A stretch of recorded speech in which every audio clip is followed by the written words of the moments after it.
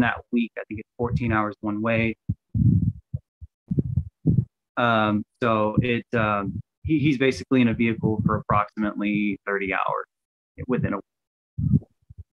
So when you tried the driving, was it you doing the driving or was it Miss McKnight? Well, it was actually myself, Mr. William Booth, and Miss McKnight, and my partner Cassie Criado. That way we could switch who was driving for safety reasons, because it was a fairly long drive. Thank you. Judge, pass the witness. Vickers? I have no further questions, Your Honor. Mr. Conley? I don't have anything else for Mr. Huddleston, Judge. Ms. Vickers, your next witness? That's all the witnesses I'm calling for this particular motion. I assume we're going to do something different and separate with the mediation motion. Okay. All right, Mr. Conley, would you like to call a witness? Just briefly, Judge, I'll call my client. All right, Ms. Saul, can you please unmute yourself? Please raise your right hand. Do you solemnly swear the testimony that you give in this cause will be the truth, the whole truth, and nothing but the truth, so help you God? Yes, Your Honor. You may put your hand down. And what is your name? Aaron Sewell. Right, you may proceed, Mr. Connolly. Good morning, Ms. Sewell. Are you in Georgia today? Yes, sir. All right. And I'm just going to kind of go straight to the point that we're here discussing today, the extended summer possession. Have you tried to make your son available to his father for a lengthy period of time this summer? Yes, sir. All right. And have you basically proposed a period over 30 days up to 42 days? Yes, sir. All right. Do you have some concerns about your son being gone from you so quickly for that long of a period of time? Yes, sir. Tell me just a little bit about those concerns. I'm concerned the medication that he is on is only a 30-day dose. And due to the fact that it cannot be mailed or anything like that, and also he has doctor's appointments that he needs to, go to help him. I'm concerned that him not being around his brother and sister, that both his brother and sister miss him very dearly, and that he's always been around, them for the last 3 years. And during the time he has been at his father's, I have talked to my son on Zoom calls. 3 days I wasn't able to call him. He wasn't wanting to talk to me. I can understand he was at a church thing, apparently doing a water thing, and I completely understand that. I want him to have as much as fun as possible. I want him to enjoy his time. Okay. And so you're aware that we have a final trial on the merits set for July 17th? Yes, sir. And are you requesting of the court today that essentially your son be returned to you the week before the trial? Yes, sir. So that would be about July 9th would be that Sunday before. That'd be about 8 days, I guess, if it was a Sunday transfer before the final trial. Is that correct? Yes, sir. And then would it be your intention to travel back to Texas for the final trial on the 17th with your son? Yes, sir. All right. Now, I don't want to take too much of the court's time, but you had started the process of having your son evaluated by an autism expert. Is that correct? Yes, sir. But the individual that you were initially referred to, was she able to complete the full evaluation? No, sir. All right. Are you committed to try to find someone else to finish that evaluation? Yes, sir. He is on the list for Hope Bridge here in Georgia. It's a very good autism place to be diagnosed. They have very good therapy here. I am just waiting on a call from them to get him scheduled in. All right. And, you've spent a lot of time with Peter. what sort of things, behaviors have you observed that give you concern that he might fall within the autism spectrum? He has a problem with colors and separating his foods. I can give him the same thing, the same type of food, but it could be mixed together, and he will not eat it. He won't touch it. Even though he might like it, he has a problem with it. His colors have to be a certain color. Also, he's going to be 6 next month, but he acts like he is behind. He's an intelligent kid, but he writes his numbers backwards, his ABCs backwards sometimes. And I have talked to his teacher before about it to find out what was going on. I've talked to many counselors at the school to find out what was going on, due to the fact that I was trying to figure out, well, he's a very smart child. Why is this happening? And he's kind of behind on certain things. I've been told by a psychiatrist. Your Honor, I'm going to object to any testimony about what she's been told. That's hearsay. Sustained. Yeah.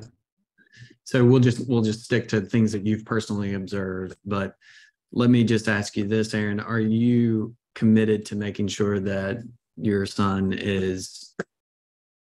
he sees doctors who can appropriately diagnose whatever is going on in his world? Yes, sir. Okay.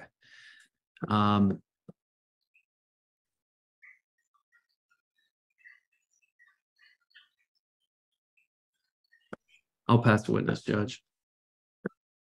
Ms. Vickers?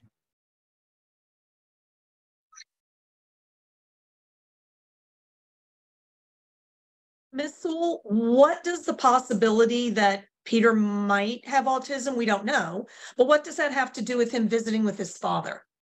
It has nothing to do with visiting his father. We have offered him to come up here and pay for all of his expenses to come see his son.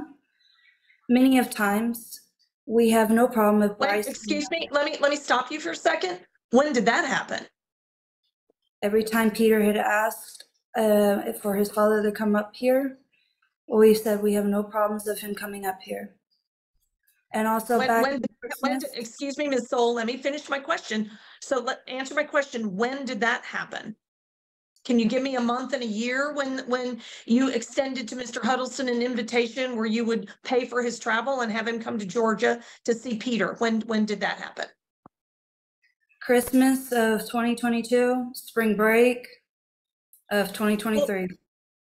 Okay, well, so you're talking about the visits that have already occurred that we agreed to once the court proceedings were going on, the ones that Mr. Huddleston has testified to. That's what you're talking about? Yes, ma'am. Okay. Now you talked about his medications.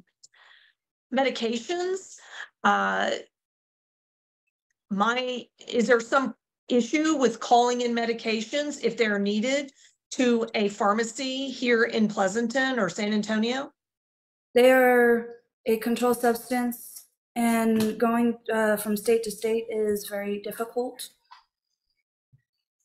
Well, have you ever attempted to call and figure out a way to call in a prescription to a pharmacy that is local to Mr. Huddleston? Have you tried?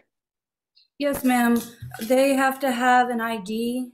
And he's also on Medicaid here in Georgia. And so the insurance doesn't travel to Texas, unfortunately. Okay. Have you given a prescription to Mr. Huddleston to see if he can arrange medications? I have given him the bottles that. But that's not my question. Have you given him the actual prescription? I'm kind of confused, ma'am. Meaning the paper?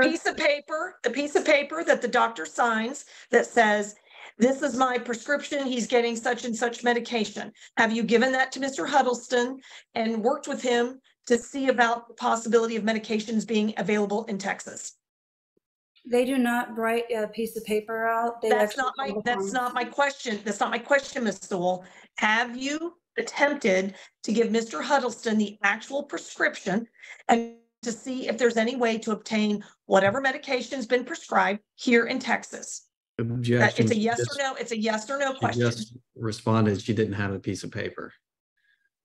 So the answer is no. Just to clarify, Ms. Stoll, I mean, why can't he get the prescription drugs here in Texas? Can't you just get the medical providers to provide him with a prescription? He goes to a pharmacy here in Texas, and he may have to pay out of his pocket since it might be not covered by your insurance, but he should be able to get the same prescription here in Texas, right?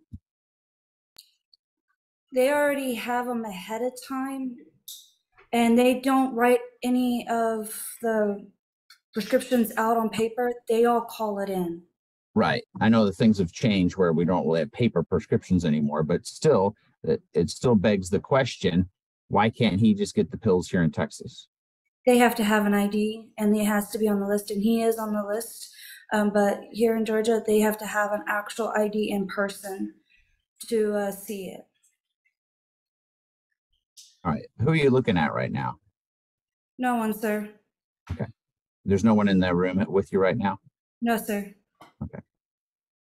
All right. Next question, Ms. Vickers. All right. So you said something about medical appointments. When are these medical appointments scheduled?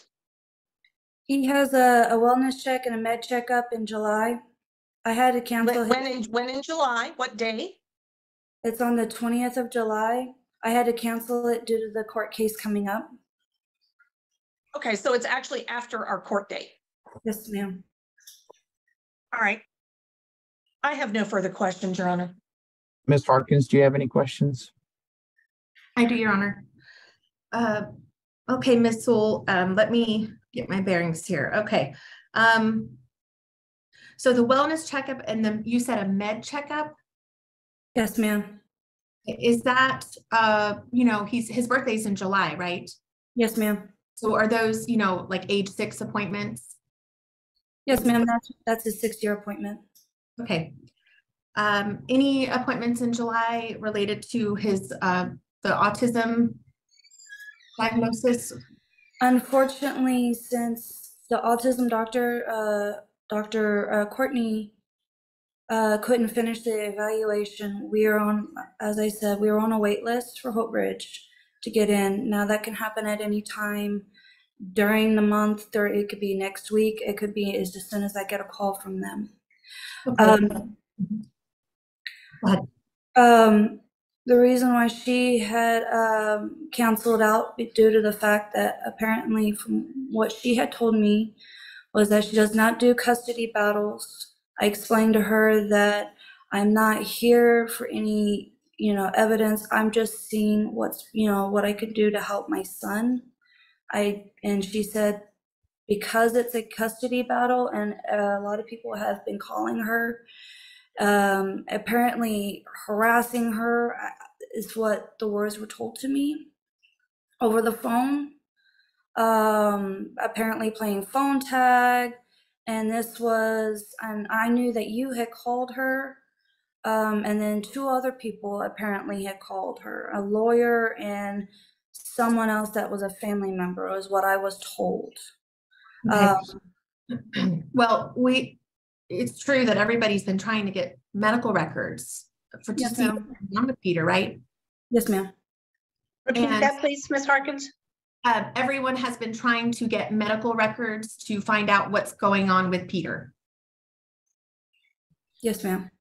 And, you know, I was under the impression that Peter does have autism, that he has been diagnosed on the high spectrum of autism. Is that correct or not? Yes, ma'am. So he's been to a therapist here that was court ordered by the Georgia courts. Her name is Debbie Chambers. She referred me to River Edge Behavioral, and I had talked to them. I've talked to his pediatric primary doctor here, and they told me his primary pediatric Your Honor, doctor. I'm going to object to any testimony about what a medical professional told her. That's all hearsay. We don't have any expert witnesses to talk about that. We don't have any medical records or the business records affidavit. We don't have any of that. Sustained. Okay, Ms. Sewell, let me ask you this. is it correct that Peter is on some pretty significant medication tailored for autism? Yes, ma'am. He's on a low dose of risperidone. Okay. Any other medication? He's also on clonidine or clonidine. Is that for sleep? Yes, ma'am.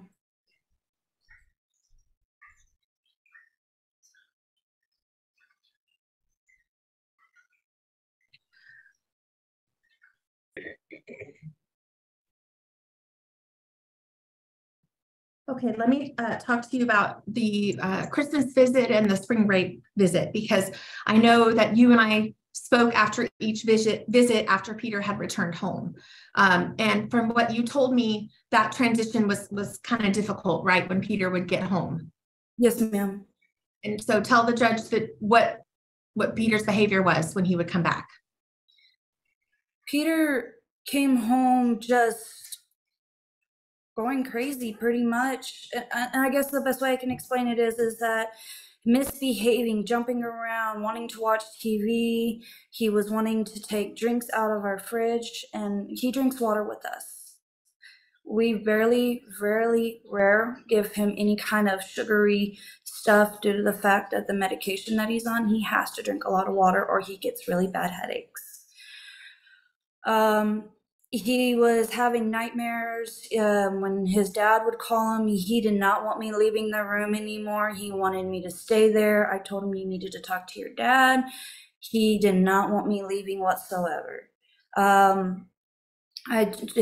tried many times to give him and his dad his own personal spot where they can go into Peter's room and talk with the door closed, while my other kids were outside playing or sitting down eating. But it started to get to the point where he did not want to leave my side. So I told Peter, you can sit at the kitchen table. I'm right here. If you need me, I'm right here. I'm cleaning the kitchen up. If you need me, mommy's right here pretty much. Okay. He was having nightmares really badly for a couple of days and just screaming for me. Okay, and now on the flip side, you testified to this, and you also told me that when Peter was with Mr. Huddleston, there were times that he didn't want to talk to you at all, right? No, he didn't want to talk to me, and it really concerned me a lot due to the fact that, he would run away and he's like, I don't want to talk to you. I don't want to talk to you. And I'm like, he's always wanted to talk with me. Okay. And this is on Zoom, right? Not it's Zoom or FaceTime? Zoom. Okay. No further questions. Mr. Conley? Just briefly, Judge, and if I may do a screen share, I've actually got some medical records with a BRA that I think might help us get to the bottom of something pretty quickly. And Yes. we provided, I don't recall receiving a business records affidavit, which just has to be on file for a certain number of days prior to the admission into court. What records are we talking about? This is the notice that we subpoenaed from Dr. Courtney, which I believe you signed off on. Okay. And we received, I think, on 5/23, so just recently. But I was under the impression we've already provided it to you. You can inspect it, you can review it. Well, normally business records affidavits, if you're using the affidavit, you have to file a notice, and then it has to be on file. I believe it's. I was under the impression it was on file. I thought so. I got it. Okay, I think well, it might be. I just don't know what records we're talking about. So let's see, and I'll reserve my objection. I think I gave you the ability to share your screen. And Judge, I'm sorry, I got a new computer 2 days ago, and it looks like I need to reauthorize my computer and quit to share. So I think I just need to restart Zoom for it to authorize it. Do you mind if I just do that really quickly? And then I think it'll just take 5 seconds for me to log back in. Sure. Okay. Thank you, Your Honor. I apologize for that. All right, I'm going to turn off my video while he's doing that. No worries. That was really quick. All right. So I'm going to share what I will tentatively call ES1, just for Aaron Sewell 1. This is the response to a subpoena that we sent to Audrey Courtney in Georgia. We have attached to it a deposition notice, as well as an authorization to release records. There is a letter that she has provided that certifies that these are her complete records, and on the back of it, there is an affidavit of no records, and it references the letter that she sent. I would just ask that, or I'd move to tender into evidence ES1 as medical records from Audrey Courtney supported by a business records affidavit. Ms. Vickers, you're on mute.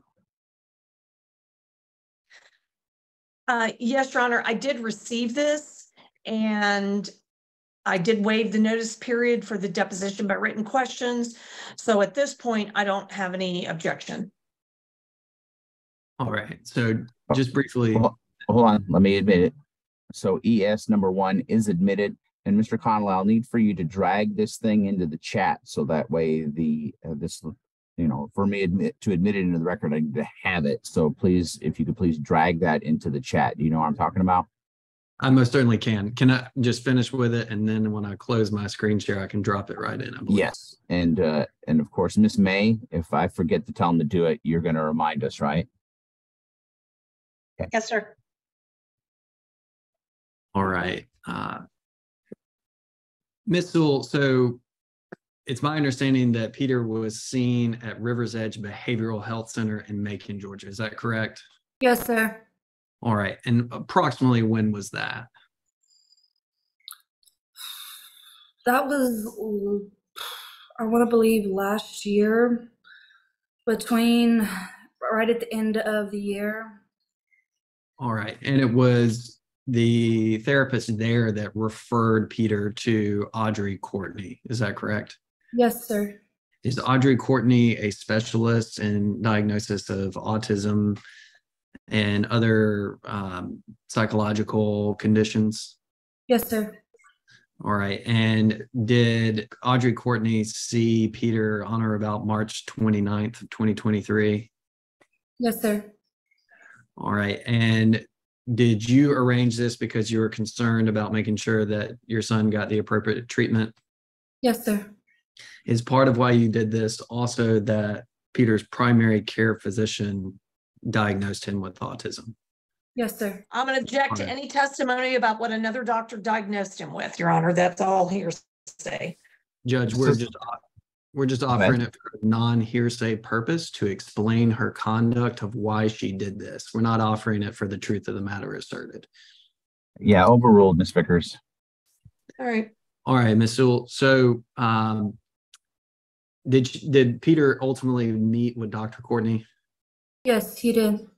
All right. But then she explained that after a consultation, she wouldn't get involved because she understood there was a contentious custody matter here. So I had an appointment set for him to go in and start his therapy and everything and all his diagnosis. And the day before he was supposed to go, she gave me a call on the phone telling me she will no longer see Peter due to the fact of this is a custody matter and that she will not do custody matters, that people had been calling her and, like I said, harassed her in a way. All right.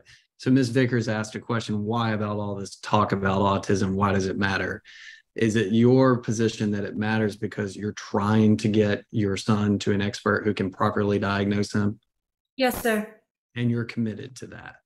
Yes, sir. And you've been trying for the past months to get him in to see a specialist, and that can be difficult, correct? Yes, sir.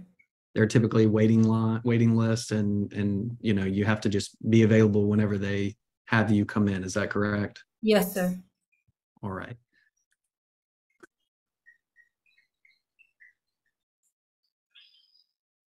So again, Ms. Sewell, you're just asking for your son to come back for a week before trial today?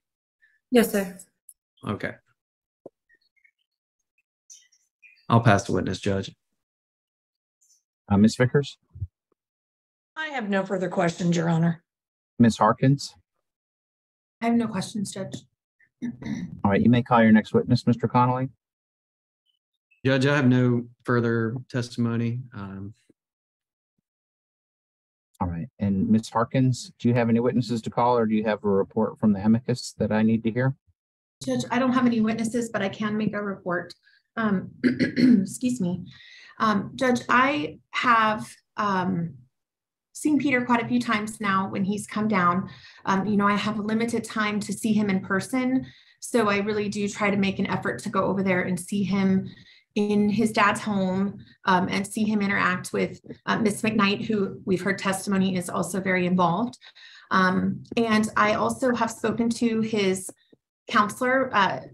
Ms. Sewell mentioned her name, Debbie Chambers, who has not seen him anytime recently, but did refer him for assessment for autism. And Judge, really what I have to say is I haven't heard any testimony of how this recent diagnosis or investigation into whether he has autism would affect a visit down here in Pleasanton. And, it is true, and no one's denying that Mr. Huddleston has gone quite a bit of time without seeing Peter for extended periods of time. And my main concern in all of the investigation that I've done is that Peter needs consistency. And from what I can tell, his main trauma is the inability for his parents to communicate and co-parent. And also, I believe that it has not been good for him to go such a long period of time without seeing his dad. And I do think that the transition between homes will take a toll on him, because everything that I've heard from both parents is that when he returns to either home, it is a difficult transition, and that is the hardest time. As far as Peter's communication with either parent when he's not with them, the parties agreed for Peter to talk to the other parent. I think it's daily, and that's hard. I mean, I have a 5-year-old. That's difficult, especially for a video call. And so I don't think I from my conversations and just observing Peter, I don't think that anything's going on in Mr. Huddleston's household that makes Peter not want to talk to his mom and vice versa. I think part of it is a scheduling issue, and he's having fun and he's getting disrupted. So my main concern, Judge, is the back and forth. Georgia is far. I know Mr. Huddleston has limited means, and for Peter to go back and forth so much, I think that's part of the problem. So my recommendation is for Peter to spend a significant period of time here with his dad, especially given that he missed out on a lot of time.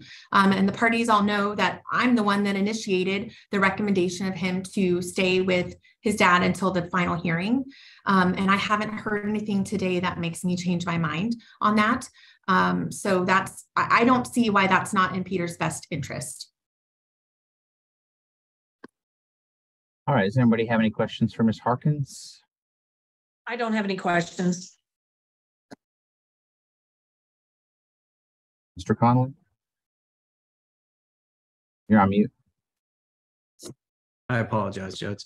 Just briefly, Ms. Harkins, part of your investigation is you spoke with Ms. Chambers, correct? That's correct. All right. And what was her perspective on the matter? Did she have any thoughts with regards to Mr. Huddleston's work schedule and who the child was with? Sure. Okay. So I think it's important for context purposes to go back to the first time I talked to Ms. Chambers, which was in January. And at that time, she had been seeing Peter quite a bit. And, she's the one who indicated to me that the main trauma is being ripped apart from both parents fighting and the need for consistency for him. And so I initially got that from her. And so I kind of tailored my investigation to that. And then in my latest communication with her, I basically told her what I had recommended. I told her what the state legislature has determined is appropriate visitation for over 100 miles. And just gave her the whole rundown and included the fact that he I thought at that time had certainly been recently diagnosed with autism. And so she said, I haven't seen Peter in a long time, but I know he loves to spend time with his dad. I can't see any reason why he couldn't stay the 42 days as long as dad doesn't use the CBD gummies, which is a past issue that has been discussed, and that dad isn't working most of those days. So she did say that. Now, I know for a fact Mr. Huddleston is going to be working a lot of those days. So my recommendation hasn't changed because I know he comes home at night. It's not like he's gone 2 weeks on, 2 weeks off. But that was Ms. Chambers' response to me.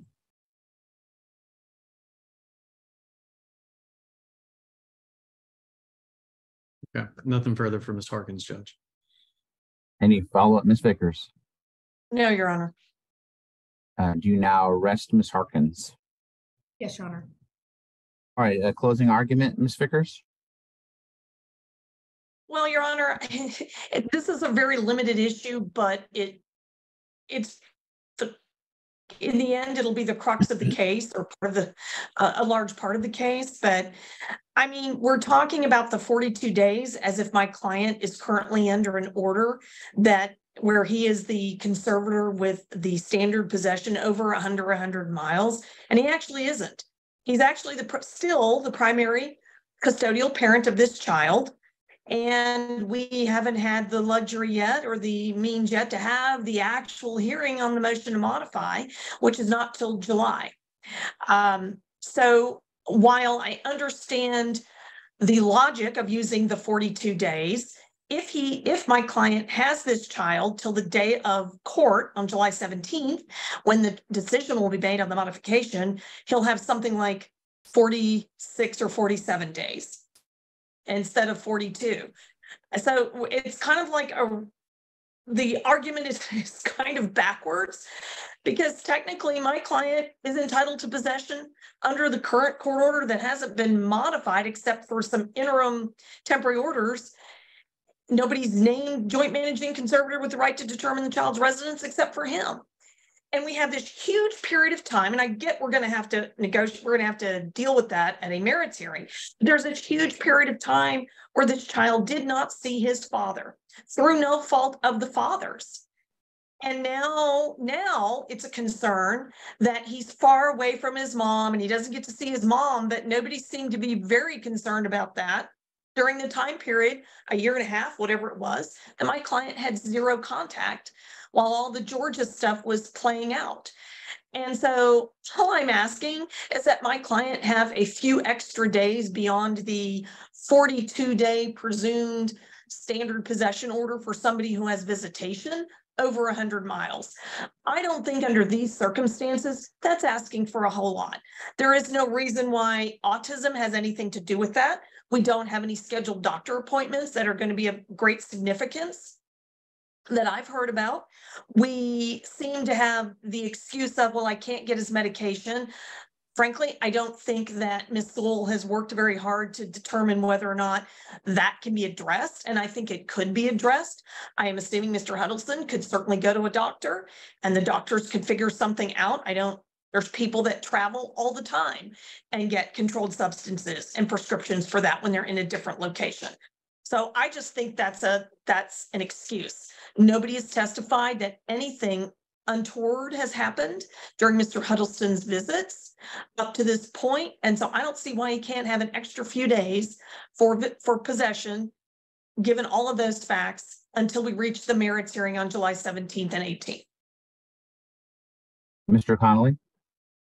Judge, we're not here today to relitigate everything that preceded the filing of the emergency petition in Georgia, but a court there found that there was good reason to believe that this child had been medically neglected, and that is why they issued emergency jurisdiction. That is after picking up the child after he was with his father for an extended summer period of possession. I'm not here to argue about all that today. What I'm simply saying is, first off, I understand the position that we haven't had a modification, but I believe under the 1214 signed agreed temporary orders, it specifically lays out specific possession periods for Mr. Huddleston. And on page 3, it says undesignated periods of possession. Mom shall have him at all other times. She's not violating orders. She's just adhering to the agreed temporary orders that are in file. She has made the child available. As soon as we got a call from Ms. Harkins and they said, let's do summer period of possession, first argument that we got was, hey, he'd get 42 days if he had the over 100 miles. We said, great. You know, this is a 5-year-old who has been diagnosed with autism by a primary care physician. Another licensed professional counselor has referred him to a specialist to get a detailed diagnosis, which mom started working on, but that person couldn't finish or decided they wouldn't finish because they had gotten too many calls from lawyers and various other people's opinion records. And she just said, I'm not going to get involved in this. Mom is trying her best to make sure that the child is getting the care that he needs. That's what this is all about. She's trying to get him in to see another professional. She's not arguing that the child should have no relationship with the father or that he can't get any treatment in Texas. That's not at all what she's saying. What we have heard again and again from Mr. Huddleston is he just doesn't believe there's a problem with his son. He testified that in his deposition. He doesn't believe that he has autism, and he hasn't done anything to take the child to try to get a professional to diagnose the child. What we're asking for is, you know, an opportunity to argue our case on the 17th, and by the same logic that was given to us, he can have 42 days. We would like the 2 non-consecutive weekend periods of possession that are built into the family code on the same logic that was given to us, or just some period prior to the final trial so that mom can see her son and it not be, you know, almost a month and a half of going away from the mom after he hasn't spent more than 10 days away from mom in 2.5 years. That's the simple request that's before the court, Judge. And Ms. Harkins. Judge, I said most everything I had to say in my report. I would just say that based on what Mr. Conley just said, I think it was me who initiated the summer possession conversation back early May. And I didn't start with 42 days. All I said was, I think it would be good for Peter to spend a good portion of the summer with his dad from the time school gets out until the time that we come back for court. I understand the argument. He's been there 10 days. Why suddenly let him go longer? But I haven't heard any evidence and I haven't seen any reason why. He's happy here. I've seen him here and he seems happy. So, and from what Ms. Chambers told me, he wants to be with dad. He likes spending time with dad. So that's why I've recommended what I've recommended. All right. I find that I have subject matter jurisdiction and jurisdiction over the parties in this case. I'm modifying the prior orders to include that if the mother gives a written notice by Friday, June the 16th of 2022, the mother shall have possession of the child on any one weekend beginning on 6 p.m. on Friday and ending on 6 p.m. on the following Sunday. So, I mean, that's basically the extent of my order. It's sort of just the one weekend. And so I also need to add this. Of course, Father's Day weekend is off the can't be Father's Day weekend. So just sort of the standard possession or type order. So it can't be this weekend because it's Father's Day weekend. So and just a little logic behind my ruling is like we only really have 4 weekends to go here if we take out Father's Day weekend. There's not a whole lot. I don't think it's be fair that we do. Either she's going to have. We don't have a whole lot of room to spread out these 2 weekends, so I'll just say 1 weekend is going to be enough. And just to clarify, by 5 p.m. on June 16th. Well, it just says in the standard possession order, it just gives us a day. So if you want to put a time on it, you can put a time on it. But in the standard possession order, usually just says by April the 15th. That's sort of what I'm doing is just going by the same language that's in the standard possession order, but I'm just changing the date to June 16th rather than April the 15th. Okay, understood. It doesn't need to be time, I guess.